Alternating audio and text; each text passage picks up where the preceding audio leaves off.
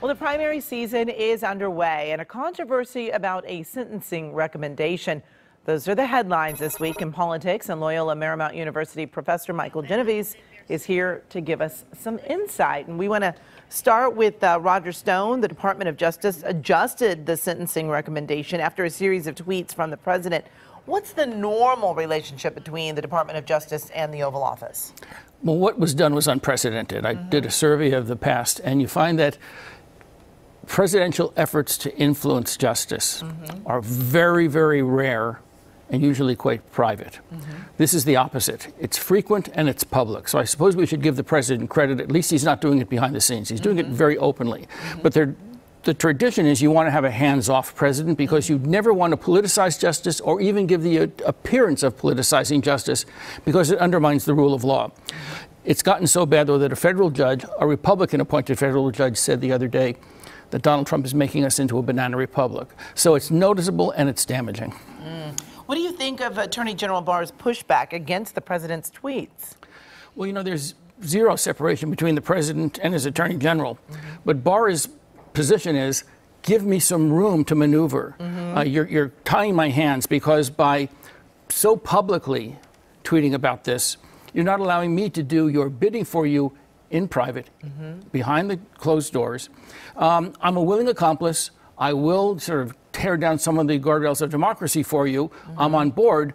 I can't do it if you shine a spotlight on that. So best for you to keep quiet and let me do that for you. And now to the race for the White House. When you look at the numbers from Iowa and New Hampshire, center-left moderate candidates are drawing more support than the far-left progressives. What do you really make of it? Well, you know, it's reflective of Iowa and New Hampshire, very unrepresentative, rural, conservative, and very white. You have to remember, though, in all of February, there's only 4% of all delegates that are available. So it's very, very early. And I think while these first races are symbolically rich, they're delegate poor.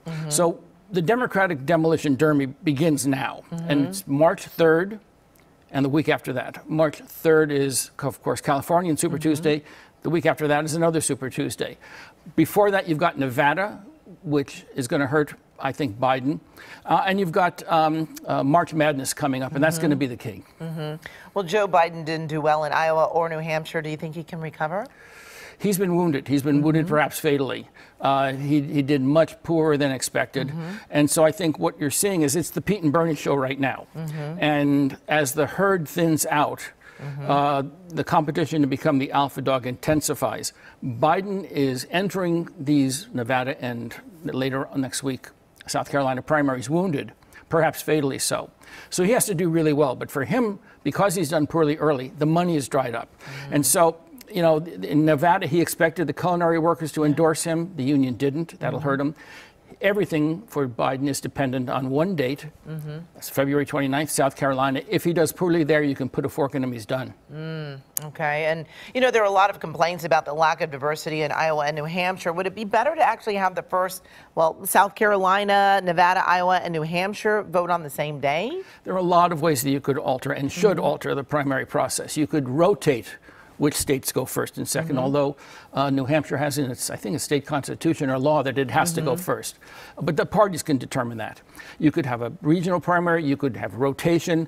There's all kinds of things you could do, but clearly there's an inherent bias in having those two go first. It's a bias towards moderates, which may not be bad for the Democratic Party or the Republican Party because it gives a little bit of a boost to more moderate candidates. Having said that, still you have two women in the race, and so there is some diversity, but the first two states, white, rural, more conservative, are biased against women, minorities, and really, I think, in general, sometimes the left or the right of the parties.